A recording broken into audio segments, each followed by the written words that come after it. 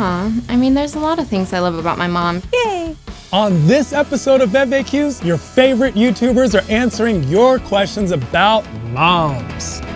Mama. The woman who gave me birth. I love my mom. She's my mom. When I think of mom, I think of unconditional love. I think best friend. What's unique about my relationship with my mom? One, she's a single parent. I'm an only child, and I'm a girl, so it's kind of like having an older sister. We have a bipolar relationship, but I think that's standard. We can go from loving to hating real quick. I call her or text her every single day. Since she's my only parent, she is the best parent ever. My mom is literally my best friend. I talk to her every single day, and we travel the world together. It's fun. She pays for all the food. That's pretty much why it rocks. When we fight with each other, we kind of both know to let each other back off for a little bit and calm down. It's pretty much at the same time we'll be like, I'm sorry. The way I may approach her in certain situations may come off wrong, and we'll have a bit of a scuffle. When my mother disagrees with me and I want her to agree with me, I make this little puppy face.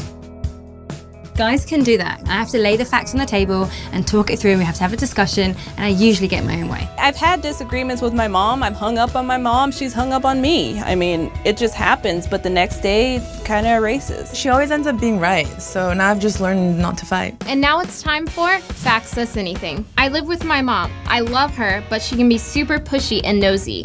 I don't want her to feel bad, but I need some space. What do I do? Awesome, I know exactly what this is like. If you need a little bit of space from your mom, Try to connect her with her passion and her purpose. Get her to do things that she loves so she would be distracted with that, opposed to trying to be up in your grill and in your life. take some personal space in your room. There's some reason why she's snooping. Are you hiding something? Set boundaries. You're two separate people living in one space. If you establish a special time that you want to spend with your mother, then you'll share even more quality time and you won't feel like she's coming in and out during your other activities. Communication is key. Just tell her. Say exactly what you said to us to your mum. Because I'm sure she's been there with her mom as well. Come to an agreement.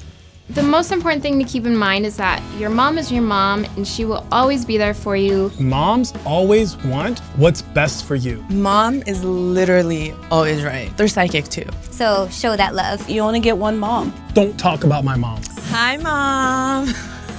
For more FAQs, subscribe here. You've got questions? We've got answers. Send us your questions at #FactsUsAnything.